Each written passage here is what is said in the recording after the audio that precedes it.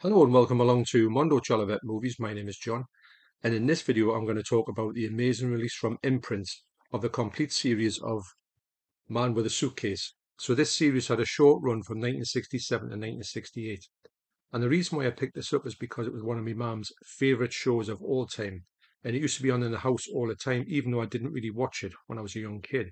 But I do remember it being on the TV quite a lot, and in those days we didn't have a video recorder. So I'm not too sure if my mum ever got to get this on physical media. I can't remember her picking it up, but I know it was one of her favourite shows. And when I saw this coming out, I thought I would really like to see this for what it was and relive this sort of time that my mum had spent with it. And it would be kind of like a bit of a nostalgia trip for me. So it stars Richard Branford as McGill. Everybody says, "What's your first name?" He says, "Just McGill." It's quite a cool customer.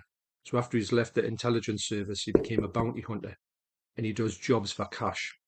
And he's quite, I've got to say, the action in here, there's a load of action in here. I can't remember ever seeing the action parts of it, but it's quite stunning how the fight scenes go. They're really kind of graphic, actually. And I think it did say that this showed a lot more blood than most of these series back in the day, like Danger Man, etc. So this is a limited edition, got 8 discs in, and it's got all 30 episodes of the ITC action classic.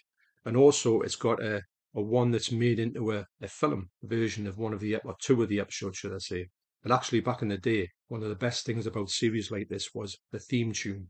And this doesn't let you down. The theme tune to this is iconic. Now, if you've seen TGI Friday with Chris Evans, the Radio 1 DJ, used to have a show on Friday nights. There's no shows like that anymore, is there? Now, the music that he came onto there, and I'll leave a link down to a video down below where you can see the actual, where you can hear the actual theme tune for this. You will know it in an instant. It is, when you put it on, it's one of the best things about it. You want to hear this theme tune on like start to finish. So it's got everything going for it. This particular series, and this has been presented in one of those amazing hard boxes that Imprint are quite famous for, and it looks absolutely brilliant on the shelf.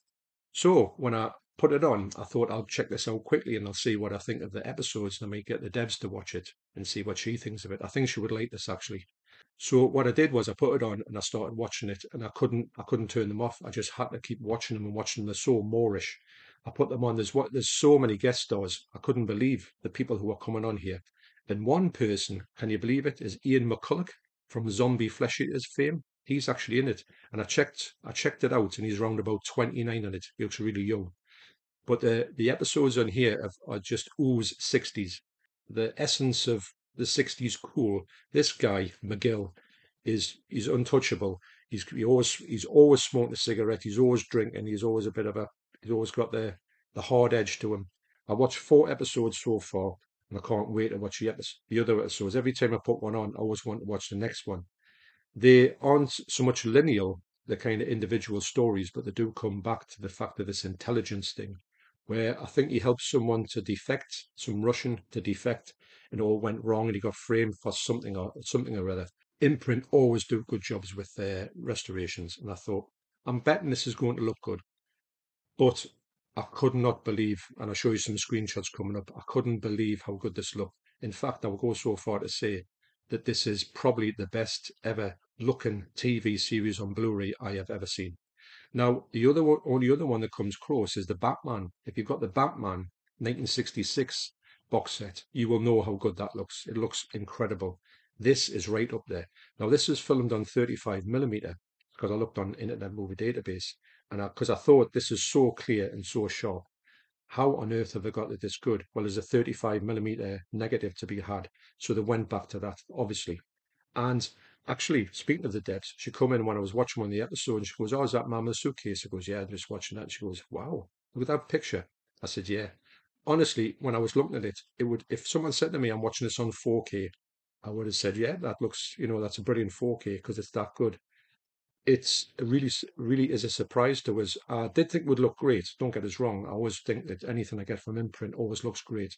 And if you are wondering about some of the restorations that they do or something you want to get from them, you can always rest assured that you will always get a good picture quality. And that's one of the best things about getting stuff from Imprint. But this box set just keeps on giving. And like I say, the stories are really, really entertaining. The music is great. The characters are great. The guest stars, Felicity Kendall popping up. It's just Rodney Bewes. from the Likely Lads and Bill Owen from Last of the Summer Wine. They're just always popping up. I can't believe it, and always look quite young as well. This is ticking all the boxes for me. I'm so glad I got it. And like I say, originally I got it because I wanted to like relive this because it was a bit of a nostalgia trip for me, knowing full well that my mother thought this was one of the best things ever on the TV. And I'm so glad I picked it up for that reason. And also I'm so glad I picked it up because I'm having such a blast with this. These type of things were on the TV all the time. And if you switch the TV on the 60s and the 70s, well, probably the 70s because nobody had TVs in the 60s, you would see this stuff just played all the time. Probably saw this in black and white because I don't think we had a colour TV at the time. Remember those days? But I can't recommend this highly enough. If you're a fan of this set, it's available on Amazon if you want to get it. It's actually taking a bit of a price drop at the minute. I can't recommend this highly enough. It ticks all the boxes. It's got an amazing presentation. The booklet is fantastic. I mean, all the text in there. I'm dying to get into that because I want to find out more about this. It's got a lot of extras on as well. You do get commentaries and introductions from Richard Bradford and other stars. And it's just a fascinating watch. And I can't wait to finish this off. And I would watch this again with her Debs because I think she was probably, when she was watching it, she was a bit intrigued as how it was like going because she loves stuff like this. So thanks for watching. You take care and I'll see you in the next video. Cheers.